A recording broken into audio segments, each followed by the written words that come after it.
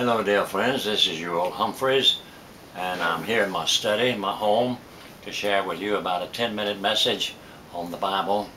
And I want you to know that I'm praying for you. I don't know you, but I know that you're there. God knows you, and He knows that you're listening, and I'm speaking to you, and I praise God. The Lord loves you, and I love you. And I pray God now the Word will be your strength for today. I'm reading in regard to a subject that I've entitled for this short message, that Christians, all Christians, are missionaries. We that are Christians are missionaries. We think of a missionary, we think of usually a person that goes around over and across the ocean to another country and gives his life to teaching in a strange land, and that's true. Many times this happens. But a missionary can be at home.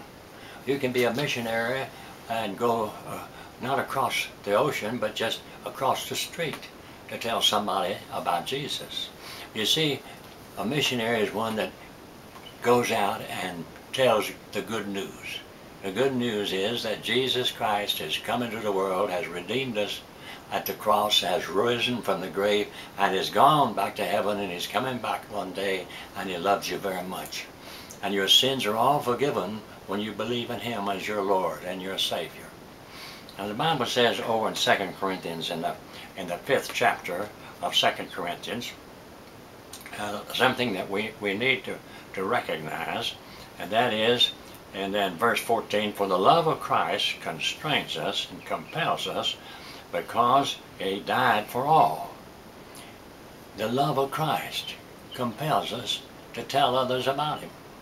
The one of the big reasons that I'm preaching these messages on the YouTube, and that I've been preaching for 63 years, praise the Lord. One of the reasons is because of the love of Christ. It compels me. When I consider the love He had for me, when He went to that cross and died such a horrible death and suffered the anguish of hell until finally the debt was paid for all my sins. And then he gave up His life. 3 days later, He rose from the grave. Hallelujah. And He did all that for you, my dear friend. He did it for you because He loved you that much. And so the love of Christ compels us to go forward. Wherefore, henceforth, there we are to know that if any man be in Christ, he's a new creation. Old things have passed away, and all things have become new. When you're saved by the grace of God, you're different. And you think different, you act different, you talk different, you are different. Because the Lord changes your heart. He gives you a new heart. And that new heart is a heart that is evidenced by the way you live and think and talk. It is remarkable how the way of God will help you make the right decisions after you become a Christian. And you will understand that you still fall and make mistakes. I know I do, and I have to say, Lord, forgive me. But praise God, my face is toward the cross and toward heaven, and I'm going on. I've got a home over yonder, and you have too. And we're going in the right direction, and we're going to keep going. And so, praise God, we are manifested the Holy Spirit in us, and that Spirit of God is revealed unto others. The Bible says that we are become new creatures, new creation. And all things are of God, who has given to us the ministry of reconciliation. So you see, He's given us, He's reconciled us to God. Jesus did that on the cross, and in His resurrection. He reconciled God, holy God, and a sinful man. He reconciled God to you and to me. We're reconciled. There is no problem now. God can put His arms around us and say, I love you, because now the debt has been paid. His justice has been satisfied. On the cross, Jesus paid for our sins. He rose again, and His righteousness is given to us. And therefore God is satisfied. He sees Christ in us. The Bible says in this last verse, for He made Jesus to be sin for us, that we might be made the righteousness of God in Him.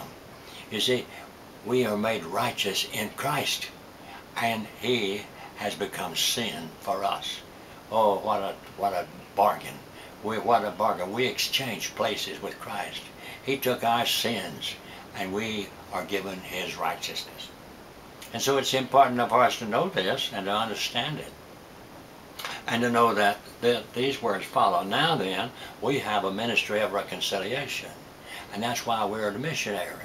We're to tell others the good news. Whoever, wherever, maybe the people out where we work, maybe the family, maybe your neighborhood, maybe just friends, whoever. Oh, you need to tell them about Jesus. You certainly need to tell your enemies about him if you have any. You need to tell the world about Jesus. You need to tell the world that he saves and he redeems. Go, praise God, and tell that story. And then it says that we are ambassadors for Christ. That as God, we would beseech you in Christ's stead, be reconciled to God. We beseech you to be reconciled to God through Christ. It's our job as ambassadors for Christ. We're ambassadors. You know what an ambassador is. Say an ambassador is, if I'm speaking here, I happen to be an American, and say that we have an ambassador in Russia. He's an ambassador for the United States in Russia. Now that person represents the United States, even though he's not living here. He's living in a strange land. He's living among a people whose dialectic he has to learn. He's living in a people with a different culture and a different background because he is an ambassador in a strange land. So it is with Christians. We are ambassadors for Christ. You see, this whole world is a fallen world. And when you're redeemed by the blood and you're saved by grace and you're brought into the presence of Jesus and his love is in your heart, then you don't fit in with the world anymore. You don't agree with the world, and the world don't agree with you anymore. Out there in the world, the unbelieving world, there is very little agreement with any part of your life as a Christian. Everything is practically,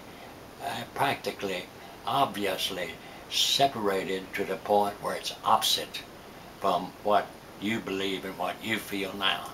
And so we need to see we're in a strange world. We're pilgrims in a strange land. But we are living here because the Lord has changed us, and we're to represent him. Now an ambassador, say an ambassador for Russia, he represents the President of the United States. Christians, you and I represent the President of heaven, and that's the Lord Jesus Christ. We represent him. So that means what we do, we ought to do that will please him. That means the things we say, we ought to say that believe it'll please him. That means the way we live, we ought to live in a manner that would please him. And this will certainly please him when you do these things. Ambassadors for Christ. An ambassador is one that represents another country. We represent the Russian, the ambassador represents the United States. But we represent as Christians the kingdom of God right here on this earth. We represent the kingdom, and so we have to consider the fact that we're in the kingdom, and actually heaven, the kingdom of heaven. And we represent that, and so we ought to live appropriately.